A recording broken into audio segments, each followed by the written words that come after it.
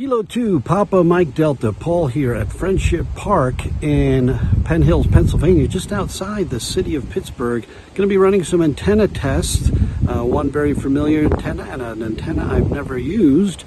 This will be good for you POTA SOTA activators out there. And I'm really interested in seeing how this dipole is going to work versus my KM4ACK NFED half wave, which is really an incredible antenna. So stand by and they'll check out what we're about to do here.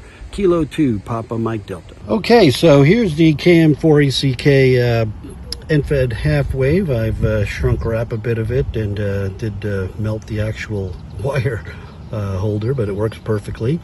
And this is the dipole, and I will put some information in the video at the bottom so that you can see who makes this. It's a very wonderful design, and we're going to be testing that out. And we're going to do a whisper test using the IC705, and I'm going to do a SWR test on both antennas to see how they compare on being multi-band wire antennas.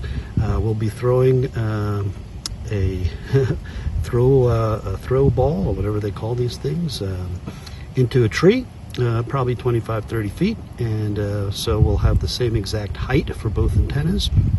And we'll check out how things work in just a little bit. Let me get this first wire up in the air. We're going to do the KM4ACK half wave, NFED half wave that I built, and that has worked incredibly well for me. All right, you can see we've got the KM4ACK half wave wire up here, going up to a tree. Love this yellow wire, so easy to see. And I've just run my SWR test here, and I'll show you that, and then we'll do our whisper test. I moved a little bit because I had to get out into the shade here. Let's see if you can see this here. And okay, get the light on. There we are. Not great, but I'm going to be testing on 1474. On 20 meters, so we'll have the best SWR there, but there's a lot of wind and that wire is moving around a lot, so that's probably why we're getting fluctuating SWR, but 20 meters is going to be fine for our test. Okay, I'm trying to get out of the sun here. We are on 20 meters. I just tested the SWR. It's about 1.2 to 1, and what we're going to do is we're going to test this out here on 20 meters whisper, and I will show you the results right afterwards. We're running a hotspot with my cell phone so we can get good timing. Well, okay, everyone, K2PMD back with the whisper results from 20 meters with the KM4ACK NFED half wave, giving great SWR, only about 25 feet, but we're going to test the dipole at 25 feet as well, same exact height. Not that great, but who knows if it's the band conditions or not. I'm only running 5 watts, so that's another thing. If I was running 25 or 50 watts, I'm sure I'd be getting out all across Europe. But it's a comparison. It's an equal comparison, 5 watts to 5 watts. Nothing's going to change as far as the radio and the output. So that's what we got on our whisper for the KM4ACK NFED half wave. And now we're going to test the dipole. All right, stand by. K2PMD. Okay, K2PMD back here, and we have now put the dipole up into the tree at the same height as the NFED half wave. You might not be able to see it from here. I'll try to zoom in here. There's a balun here, right? It comes with the antenna. I expect it's a 1-to-1 balun. And it is an off-center fed dipole. I didn't mention that at the beginning. So one side is shorter than the other. Here's the long side. On this, I don't know if this is going east to west. I don't have my compass with me, but I'm sure whisper will tell me where it's going once we do our whisper test. And here's the short end. You can see it's not even enough to come down to the ground on this side. So try to do it as equal as possible. I have that angle 60 degrees or so.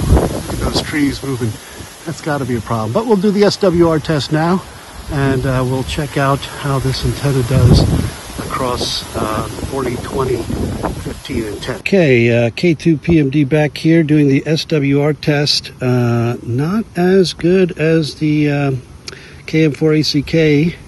Definitely not working on 15, and 3-to-1 on 20. I'm going to run it like that. I don't have time to adjust the lengths of this wire, and the only one that really is usable is 10 and 7, but none of them are under 2.1. I wonder if I got the ends up higher, if that would help. Obviously, I'm in an inverted V situation, but yeah, this is the test of the antenna the way it is, and the way I've set it up. So, of course, there are thousands of variables, but this is the variable I'm working with. K2PMD will run this whisper at 3.1. Hopefully, we don't hurt the radio. I don't think we will, and the finals will survive a quick whisper test. K2PMD, be back in a second. So it's been an interesting experiment so far. If those of you who are watching and have used this antenna before, leave some comments on the in the comment section about what to do with this antenna.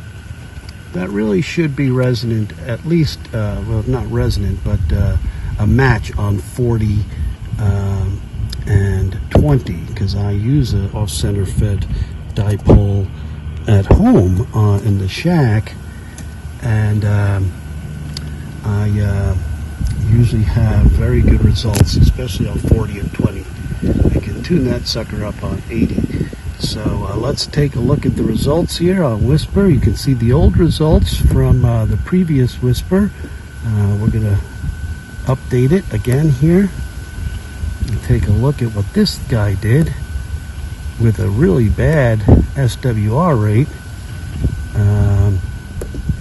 Take a look at that here in a second. Get a little bigger, and I gotta tell you, it's not that much different.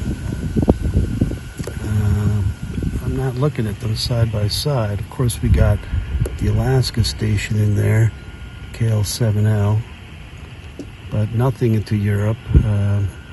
Looks like it is running east to west. But anyway, this was a pretty interesting experiment. I hope it was somewhat beneficial to you. Comments in the comment sections, please. And thank you for watching. This is Kilo 2, Papa Mike Delta.